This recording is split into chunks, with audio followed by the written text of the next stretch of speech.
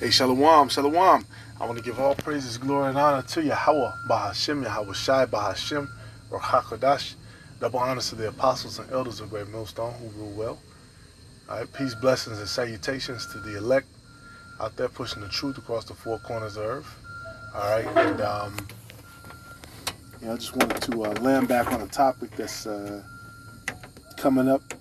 All right, and it's been on my mind for a while, but hearing different brothers talk about it, it stirs it up, man. It stirs it up. And this is Sirach 37, just to open it. It's 37:1. Every friend saith, I am his friend also. But there is a friend which is only a friend in name. The thing about us, we're being proven as the Lord's friends. We're being proven. And the scripture tells you, prove that which is good. I'm gonna get another one. Tells you, prove a friend. You have to prove a friend. All right. Everybody wants to say, I know. They say Jesus. I know, which that's not even his name. So you don't really know him. You don't know his original name and his original language. All right. You know his Greco, Americanized name and image, so you really don't know him. All right, jumping to verse 4, it says, there is a companion which rejoiceth in the prosperity of a friend, but in a time of trouble will be against him. All right, and this lesson is on, the Lord is not dealing with the cool brother. All right, he's not dealing with somebody who's cool and, it's chill and, because our people are the salt of the earth. They, you look on all these different platforms where they're at. They're cracking jokes, telling. They're just funny, man. They know how to. They have style. They know how to do things and say things and make you laugh and make you think and make you say, damn or whatever. All right, but at the end of the day, man, if you don't know Yahweh Bahashem, Yahweh Shai, then you're not gonna make it. If you're not walking in his statutes, if you're not of the elect, right? Because ultimately the elect is gonna rehearse the righteous acts. If you're not of that election, you're not gonna make it. It doesn't matter how cool you are, how much money you got, how well you're dressed, how fast your car is, how good your credit is. All right. Shit, in some cases, it might not even matter if you leave this place and run somewhere else, all right? Because judgment is still going to find you eventually anyway. All right? And that day is coming, man, and that's what's happening, man. The Lord is proving us. He's proving us, all right? We have to prove ourselves in this furnace of adversity, all right? But, as far as the brotherhood, that's what it is, man. We're all in the same fight. We're all soldiers. We're all in the battlefield. There's no stand-arounds. There's nobody who doesn't, put in any work, all right, pertaining to the scriptures. We'll read it again, verse 4. There's a companion which rejoiceth in the prosperity of a friend, but in a time of trouble will be against him. And we're about to enter into that time of Jacob's trouble. We're already in the beginning phases, but it's only going to get crazier. It's only going to get worse. All right. A lot of people, man, are gonna make some decisions, which is going to ultimately decide, what their fate is going to be. All right. To plainly put it, all right, that the hour of temptation is coming, man. That hour of where people have that choice, to still attach themselves to this world or completely give it up. All right, the scriptures say many are called, few are chosen. And this is not a place to just chill, hang out. I can sip up brother's beer. This is Ephesians 4:12. Matter of fact, 4:11. It said, and he gave some apostles and some prophets and some evangelists and some pastors and teachers, for the perfecting of the saints. All right, so you have brothers in certain positions. All right, the apostles, they're in a certain position for a certain reason. All right, the elders, they're in a certain position that they're a certain reason. Okay, and that's for us to examine them and to follow them, follow the example that they've set. All right, this ain't the thing where you just come and, you just in a clique and you can just chill, do some rap videos and, you wear your fringes, you know. We have, oh yeah, like IUIC, they have fashion, fashion events or whatever the fuck. Nah, man, we're here to be perfected. Okay, these positions are being set up for a reason, to guide the flock, to guide our people. Okay, don't cheat yourself, and you only deal with 2 brothers in the camp. There's all these brothers in the camp. You know what I'm saying? For you to be able to sharpen yourself in dealing with them, but you're not really dealing. All right, nah. All right, for the perfecting of the saints, for the work of the ministry. All right, this ultimately is a team project, man. The brothers will tell you that. There's no I in team. All right, for the edifying of the body of Mashiach. All right, when you look up edifying, all right, it's a building up, metaphorically edifying. The act of one who promotes another's growth in Hamashiach. All right, wisdom, piety, happiness, holiness, a building. That's what's going on, man. We're building. We're building. All right, hey, the worst job is where people just show up and, it's 9 a.m. They sipping Budweiser. They not task focused at all. You up here trying to work. Everybody else is in your way. That's the worst work environment to be in.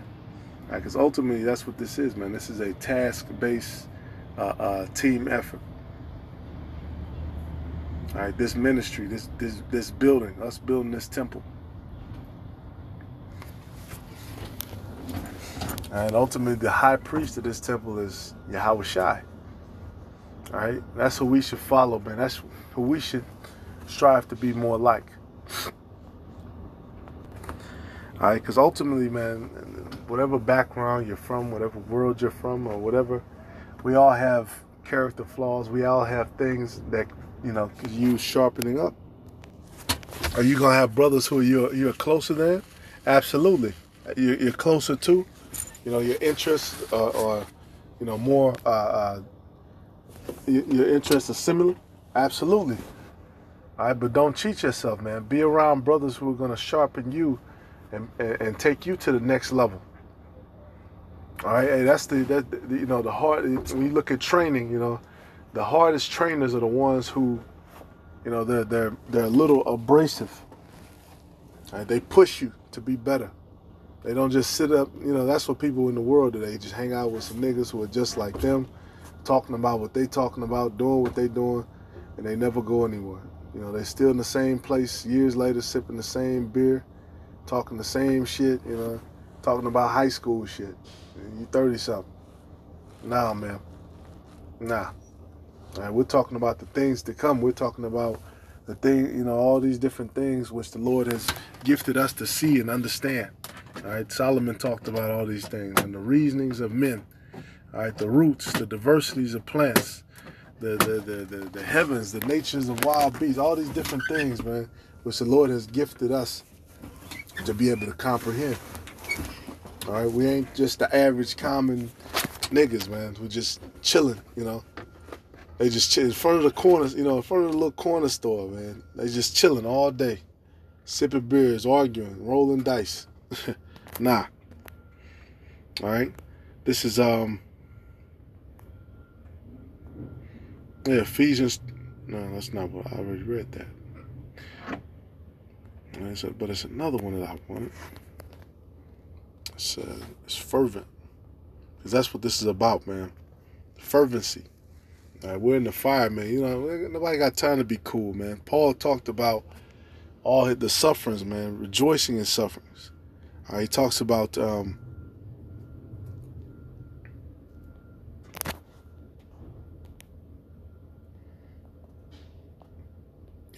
stripes, shipwrecks, And when you embrace, the fact that you're an Israelite, you become a part of this ministry, you're gonna deal with these things. All right, this is not for the cool guy who I'm just here just to, chill, Yeah, we can sit up, I can drink our brother's drink, and eat, everything up, not really put in on nothing. If I get behind my bills, I could just, ask the brothers to help me or something, they could just, yeah. No, this ain't that, man. And the Lord will fuck you up for doing that kind of shit.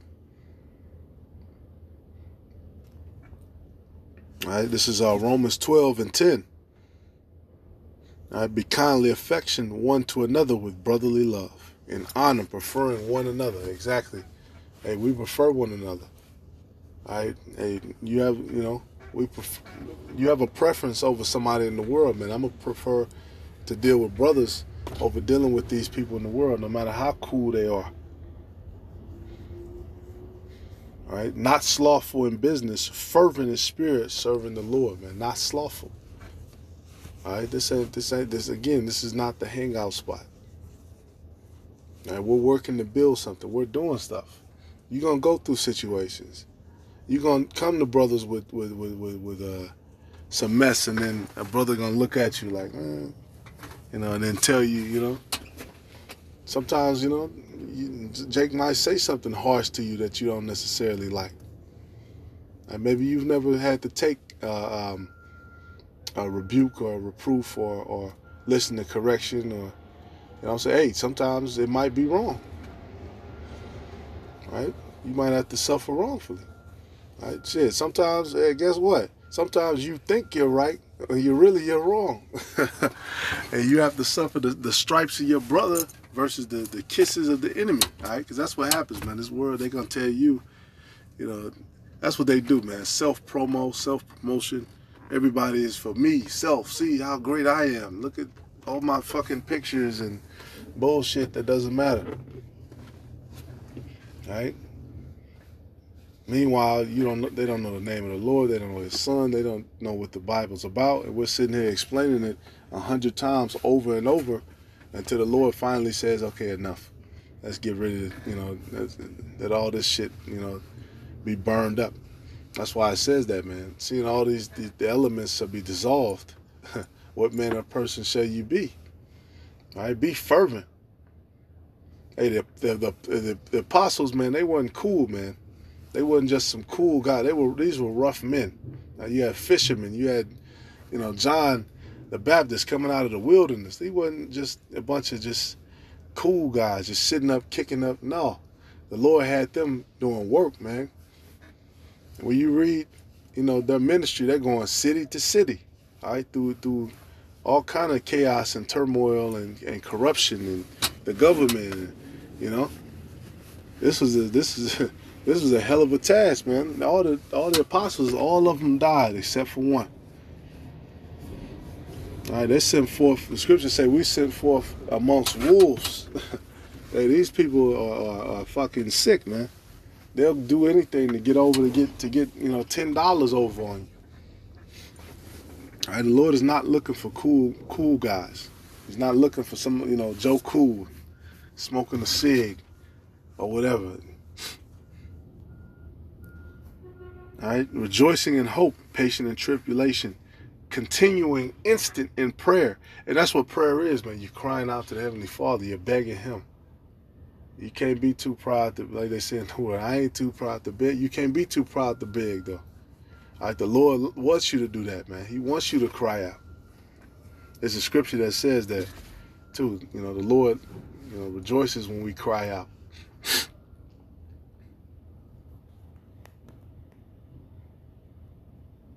All right, Sirach 6:5, it says, sweet language will multiply friends, and a fair-speaking tongue will increase kind greetings. Exactly, and that's exactly what happens, man.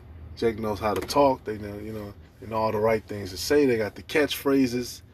They might have the outfit. They might, be in decent shape. Walk with a bop or whatever. Have some swag and some confidence. So, it's like, whoa. And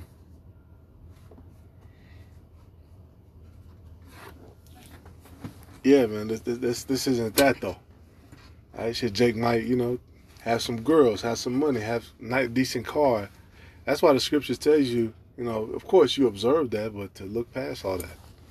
Now, look at a man's character. Look at the things that he says. Right? Look at the things he's focused in. Look at his patterns. Right? That's why the scriptures teaches you to observe somebody's spirit. Right? We're not here to fall in love with material possessions and, you know what I'm saying? Nah. But the Lord does bless brothers, absolutely. But that's not, the be-all, end-all of, what's going to... Because ultimately, man, we're all going to be out of this system. All right? It's coming to that point. All right, hey, verse 7. Just to hit the point home, man. If thou wouldest get a friend, prove him first, and be not hasty to credit him. For some man is a friend of it for his own occasion, and will not abide in the day of thy trouble. All right, so the Lord is proving us. So you have to prove your friends. All right, hey, if you're a young brother coming around older men, guess what? They might look at you, they might watch you, they might ask you some questions. You might have to show a certain level of conduct before they want to, open up a little and have a conversation with you. All right? They might want to see some diligence. Of course, some discipline. That's what this is about. All right? Hey, dealing with older brothers, dealing with younger brothers. Those younger brothers, they have to show some maturity. All right? They have to show some diligence. They have to show that they actually know some scriptures. And if you're an older brother, that's a big responsibility too, man. Proving, and making sure that your men are on point, all right, and watching out for certain things that might be in their spirit. You know what I'm saying? Because a lot of things, some things you can purge out of a man's spirit, but then some things take time. Some things are more deeply rooted. All right, because this is hell, man. We all have a set of backgrounds and we don't all have a classical background, or we don't all have a background of, being in a culture of edification and like this. All right, so, that's a big thing. And guiding the flock, man, that's not a light task, man. That's not just a position just to have, just to have. All right, yeah, again, some friend is a companion at the table and will not continue in the day of thy affliction.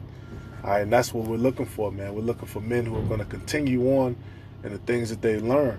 Not men who are going to be, who are going to quit as soon as things get hard, or a situation doesn't go their way, and they're trying to have a certain image and a certain, look. But it doesn't work like that, man. All right, but a good name is better than ointment. But we're not here for fame, right? We're not here for gain. We're not here for the Hebrew awards and the $1,000 garments and to build a factory. We're not here for that.